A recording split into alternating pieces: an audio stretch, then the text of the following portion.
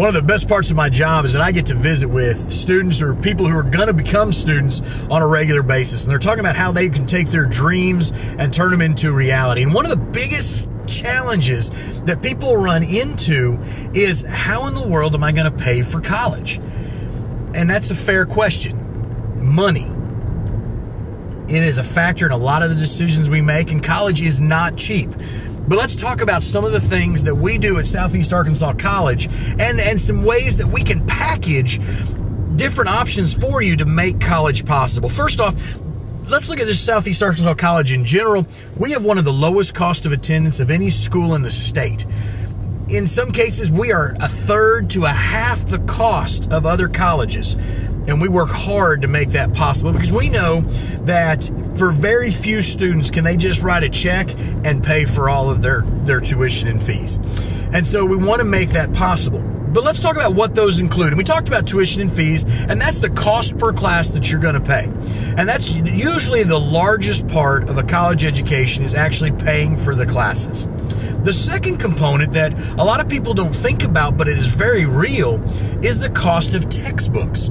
For some students, this could be several $100s. And in fact, our average college student pays $1,300. But wait, that was $1,300 before this semester. We're doing something new at CARC, and you're going to hear a lot more information about it.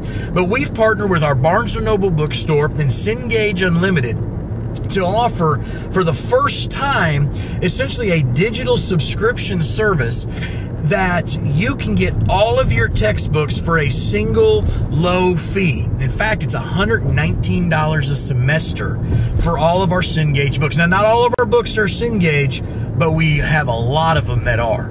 And so our students are going to save a tremendous amount of money moving forward. But the fact is, there's still cost.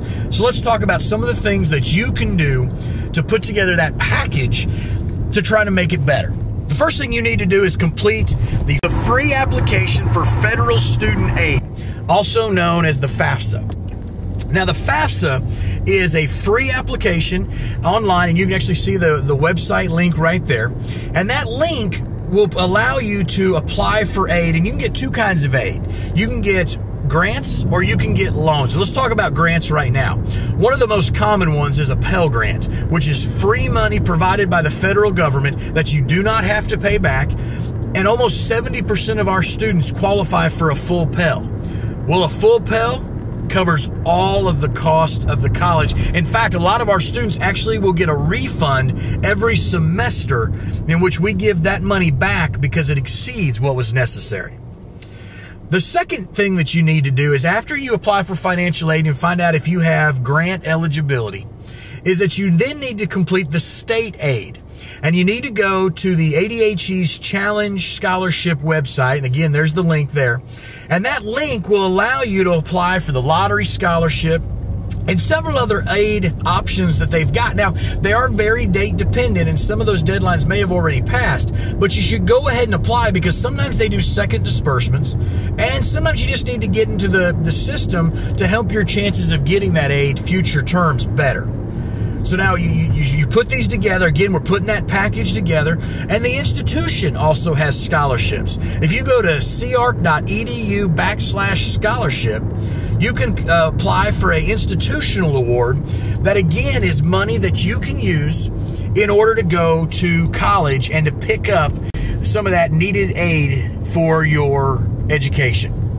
So you put together that, and again, if you still got some left, you may want to look at third-party awards. And there's a lot of state agencies that provide grants that also provide incentives to go back to college. You know what? A common one is rehabilitation services. Another one is the VA, if you qualify for any of those. Again, you can take that money and apply it towards your bill, trying to get it taken care of. You can also talk to local service groups, community service foundations, churches. All kinds of sources for financial support can be found for students that make a real difference. Another option that you may have is, and this one's a little bit different than any we've talked about, is the idea that you may want to take a student loan. Now, I do not recommend student loans except if it is the only option that you've got. But I will tell you this, I do not know of a better investment than an investment in oneself to make their future possible. And that is really what a student loan does. And so as part of that financial aid package that you've already filled out, you'll find out if you're eligible for loans. And you can find out what you need. Now, try to keep it as minimal as possible, but you can figure out how to pay. So the last area, and that's if everything else is stacked up and we've packaged everything together and you still have a bill, we have the ability to set up a payment plan. You can put down as little as 20% and then set up payments for the remainder of the semester to pay off that debt. And it makes it smaller, bite-sized payments that you make each time or each interval that you set up with the payment plan.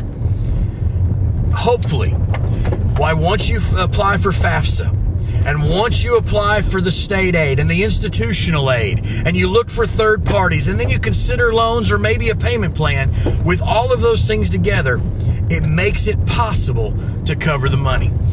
But here's the thing, however you piece it together, one, know we're here to help you.